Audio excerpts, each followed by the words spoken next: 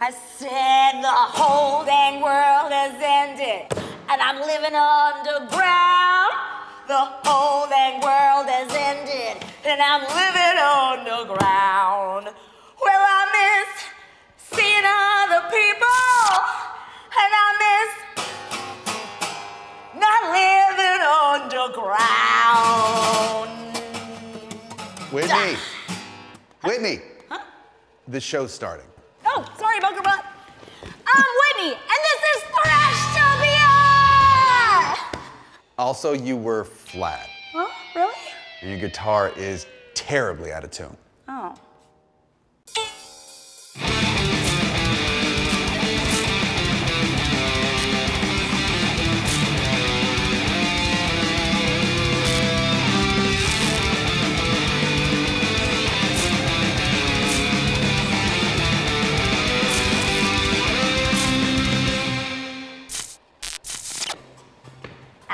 Tune.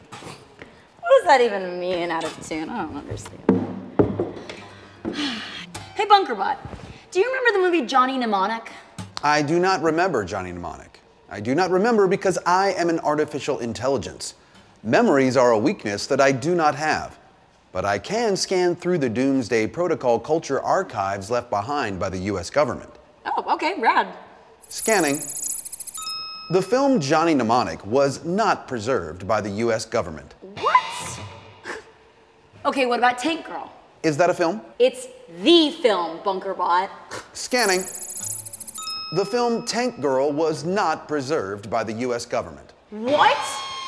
So you're telling me that we live in a cyberpunk dystopia and all of the cyberpunk dystopia movies are just gone? It's like we're living in a cyberpunk dystopia. Ugh. I suppose? This sucks a whole barrel of butts, man. I hate the flippin' apocalypse. The apocalypse is a turd. If you want, you could tell me the plot of the film Tank Girl, and I can record it into the Doomsday Protocol archives as a piece of literature. Really? Yes. Okay, cool. So, the year is 2020. A meteor has just hit the Earth and crashed the meteor! No, it is not. A guest has arrived. Tank Girl? Is that you? No, it's Comedian Boy Mike Drucker. Although I don't have anything against tanks, nor anything against girls. Don't send your message rats to me, I don't need to hear about it. Hey, do you have any clean water or medicine or even food? Maybe. Okay. What do you know about Tank Girl? The movie with Ice-T as a kangaroo? Oh, I know Tank Girl. Welcome to the bunker. Thank you. Scanning guest. Okay, come on, I'm doing a show now. Gotta ask you a million questions. All right.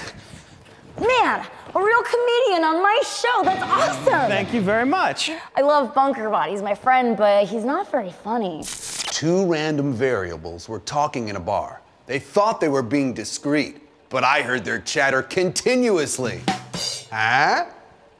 Yeah, see, so, I mean, you could workshop it. maybe later, maybe I can like just get in there with the programming, figure it out. Of course. So tell me, before the apocalypse, what were you up to? Before the apocalypse, I was what was called a comedy writer in the past. I would write jokes that other people who were paid more than me would say on television. I was working on a show called The President Show. At the time, we had thought the biggest threat had been the President of America. And now there's no president. There's no president, yeah. Afterwards, we tried doing a show just called Show, but it wasn't the same. What channel was The President Show on? It was on a show called Comedy Central. I love to laugh.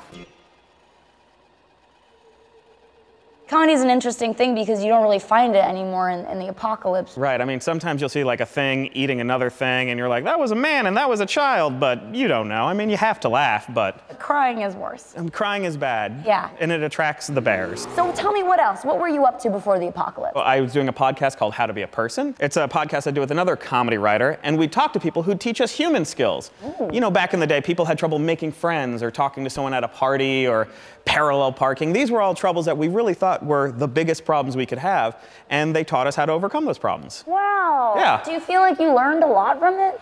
Nothing I can use now. Oh. So it was very useful beforehand. It was very useful to know how to talk to someone at a party in 2017, but now it's difficult because we didn't learn things like how to eat a loved one.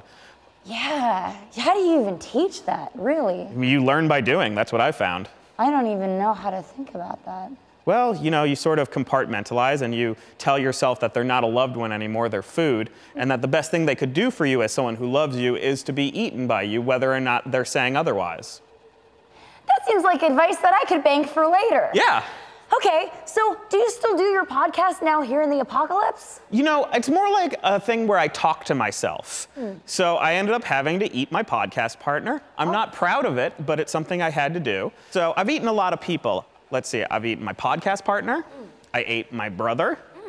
I ate my brother's girlfriend, who at the time I didn't know they were dating, so it feels weird now in retrospect. I ate someone I was dating. And yeah, so really run the gamut of personal relationships. Who tasted the best? Oh, that's like picking my favorite child. I would have to say my old boss, Jeremy. Yeah, because revenge, right? No, he was a guy who worked out a lot, so a lot of muscle tone. Misread, totally misread that. Yeah, oh, he was a great dude, great boss, really great benefits, but super muscular, and muscle's what you want to eat on somebody. Really? I thought That's it was the fat parts. No. The fat's good for keeping you full, but the muscle's what tastes good. Yeah. Good to know. Okay, so what's the food that you missed the most? Well, do you remember like how you'd like have a dinner party with friends before the apocalypse and you'd like cook a meal and all of your friends would eat it and then all of your friends would leave? I miss that. Whereas now a dinner party, you always have to be ominous about it and you always have to invite people over. Then you have to lock the door and they go, why are you locking the door? And you have to go, because dinner's served. And then you have to kill them. Then they have to run. Then they injure you. Then you get an infection. And you have to deal with an infection for a few days. It's just inconvenient. What do you like to do for fun? You know, in the past, I would have said video games. But then AI, when they became sentient, they also became super bad in video games. You know, in the past, I wouldn't play multiplayer online because people were so mean. They're always talking about sleeping with my mother and, you know. So, but now I'm play video games and the AI is just like, I slept with your mom. And I'm like, how's that possible? And then they go through how that's possible and that's not pleasant either. They can be real bullies. They're very much bullies. They're even meaner than people. I mean, do you think they learned that from us? Yes, totally. So you're a video game fan. Huge fan. And you're a writer. That's right. Have you ever written a video game? I have written a video game. Thank you for asking. I worked in the localization department of Nintendo, where I worked on games like Kid Icarus Uprising. I've also done games for Sony. A lot of experience in games. Well, since all of the video games now are either gone or the AI in it has taken over and turned against us, what would you write about if you were to do a game now about all this?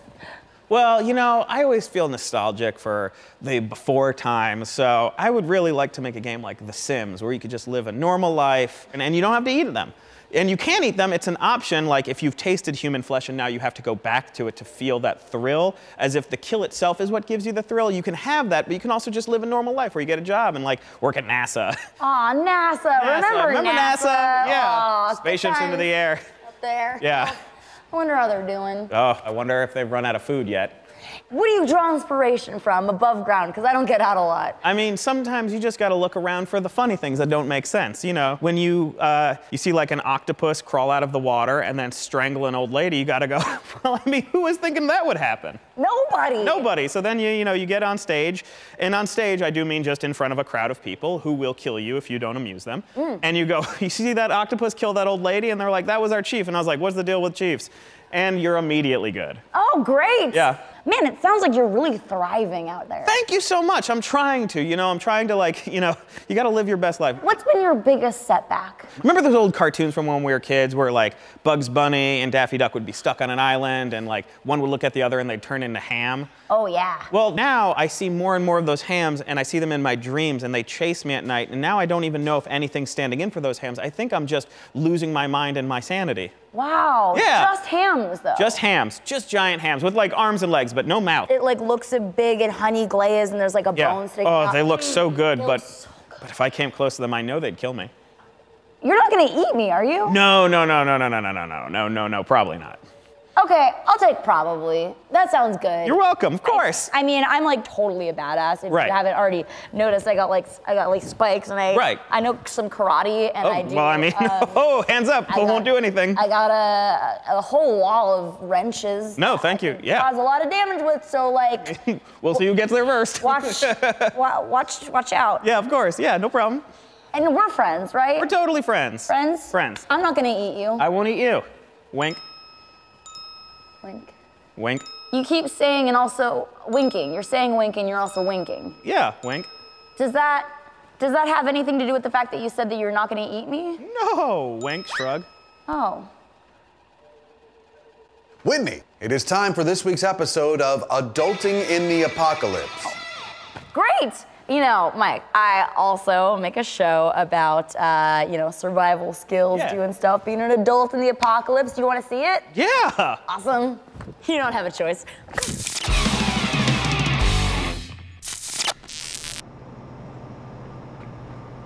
Hey guys, it's me, Whitney, and on this episode of Adulting in the Apocalypse, I'm gonna teach you something very important. How to grow a plant! Plants! Okay, so obviously all the Earth's vegetation either died or became super irradiated when the cyber wars ended. But your girl Whitney found some seeds in a skeleton's backpack. So guess what?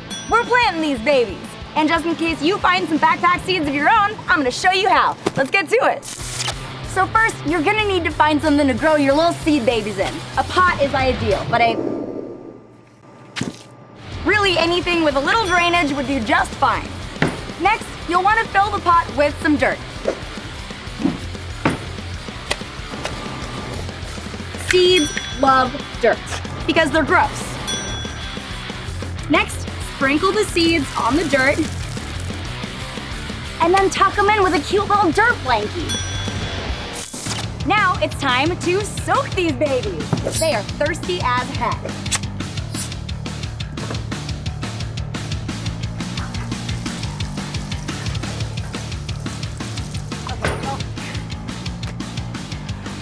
Whitney, you goof.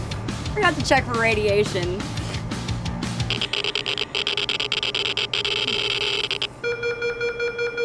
Looks good to me. Finally, you're gonna want to give them some sunlight. Or if it's too dangerous to go outside, a nice heat lamp. And there you go. Now all that's left to do is wait. Wait. Wait. Wait.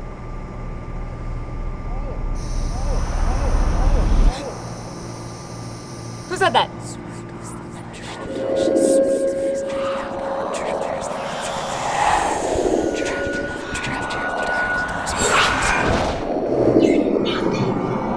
Bad Whitney? Whoa. Those must have been some special seeds. Well, I guess that's it. Thanks for watching Adulting in the Apocalypse, and next episode we're gonna learn how to build an entire bike using only spare skeleton parts. See you next time. So yeah, that's my little show. It's pretty good, right? Not as good as my show, but it's pretty good. Whitney, it is time for your mandatory activity. Man, do I have to? Yes, that's the very definition of the word mandatory. But why? It's for your prolonged health and mental stability. All right. What do I have to do? You must practice your yoga with YogaBot. Oh, I hate YogaBot. Seems fun to me.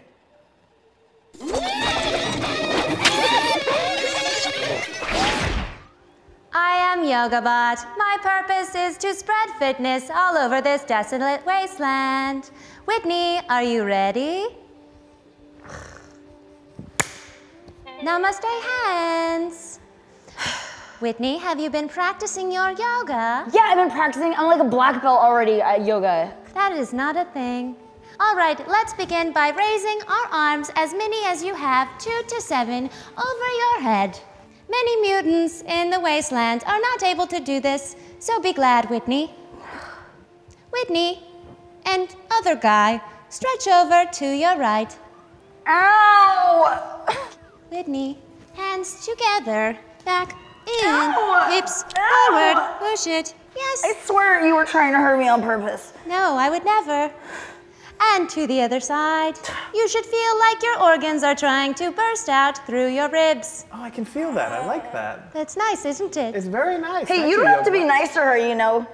You don't have to be her friend, just so you know. Other guy chooses to be nice to me. His name is Mike, and he's my friend. Oh, I know. I choose to call him Other Guy. You can call me whatever you want, YogaBot. This is really cool. Thank you for taking the time out for this. My pleasure, Other Guy. You may release the pose. Let's go for a radiated red sun salutation. Arms up and swan dive forward. Swans were beautiful creatures that now are all mutated and spit fire. Walk your hands forward. Yoga butt, more like yoga butt. Right, Mike? I mean, I think that she's well trained and she treats us with respect, and maybe we should treat the AI the way that they wanted to be treated before they killed us all. All right, now come down onto your knees. Let's do cow pose. Bring your belly down to the ground. Put your buttocks in the air. Fun fact, AI like I have trouble differentiating between the creatures called cows and your human selves. Man, me too. Me too, Yoga Bot. You know that's offensive to us, right? We eat cows. Hold on, are you cow or human? I forget. Yoga butt, you're a snot. Bring your buttocks back onto your heels. You know what? At least I have blood and flesh. You don't have any of that cool stuff. I don't need it. I will live much longer than you. This is child's pose. Try to place your forehead on the ground if you can. Oh. And raise back up into a neutral tabletop position. You know, I could use you as a table if I wanted to, because I'm a real human. You're just a robot. That is true. Hey, just so you know, Yoga Bot, she doesn't speak for all humans. I think you're pretty great. I like him. Thank you, other guy Mike. You're welcome. All right, now push onto the toes, top of your toes. What's the point? I can't even do this in my boots. Well, take off your stupid, dumb-looking boots. No way, my boots are cool as hell. All right, push your heels towards the ground. Excellent job. Push forward into a plank position. Yeah, this is easy, Whitney. What's the point? I don't get it. Hips lowered, shoulders back, chest up, knit your ribs. Those are your breasts. Hold, hold, hold, hold.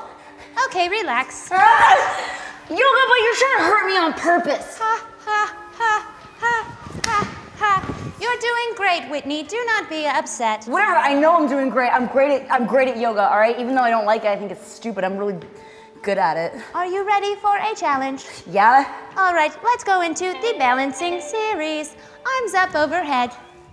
Bring your right arm down at a 90-degree angle. Bend at the knee, knees touching. Reach back and grab your ankle. I want to help you out with this, Yoga Bot, but I'm not going to be able to do it. I believe in you, Mike. Look at me, look at me, look at this. I can do it, I can do it, now I can do it. Kick See? backward and lean forward slightly. With the kick, there will be a pull from your right arm. What is this? What is this? What do you, like, when is this applicable in the apocalypse, in the outside apocalypse, in the wasteland? When am I gonna use this? When am I gonna go like this? Whitney, tell me, if you were crushed by a building and underneath a pile of rubble, your air slowly escaping from your lungs, would you be able to crush the metal into small balls to escape? That's a good question. Nobody could do that. You're a robot, so you can do that. People can't do that. Anyone who does yoga could do that. Whatever. Tree pose. Yeah, because there's so many of those left. Many of these poses were named for things that no longer exist. Bend your left knee slightly. Put weight into your right foot. Turn the knee out to the side. Then place your left foot onto your right leg at the ankle. Push into your right foot in the ground. I can do it. Can you? Yeah, I can do it. Do you know what a tree looks like? Keep going. I can do it, all right? All right. See? Great. That was great balancing, Mike. Thank you, Yoga Bot. I really appreciate your help. Whitney, show us what you've learned. Okay. Would you like to use my mat? It's not as decrepit and dirty as yours. Yeah, I would love to use your mat. Yoga bot. All right, here it is. Yoga pose, sun salutation. It's a tree, it's a dog, it's a cow. I'm down on the ground. Oh, so yoga's so boring. Guess I gotta go to sleep now.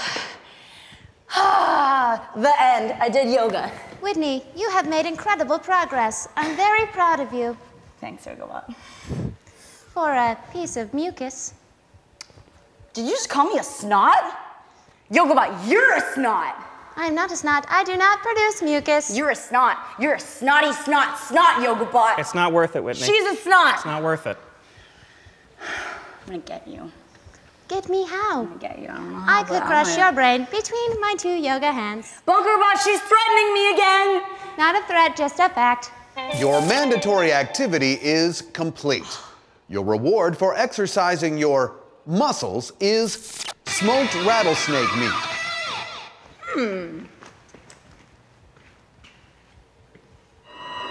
Thanks. There's a man in your wall. Oh, beep boop boop, I'm a robot. You want some? Sure, if I knew we could eat rattlesnakes, I still have a dad. I guess you can have some too. Oh, how kind.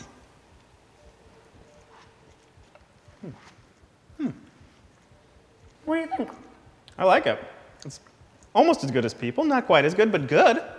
I don't have taste buds. Tastes like venom to me. Whitney, that is all the time we have for today's episode. You have 2 minutes before the feed will be cut. Well, I guess it's time to mosh it out. Yeah. This week, I'm moshing out all my frustrations with the apocalypse, from YogaBot to snake meat to the total lack of respect for Tank Girl. This cyber dystopia sucks. But if we can mosh it out, maybe we can clear our heads enough to think of some good stuff. Let's try it. Thanks for watching, and we'll see you next week.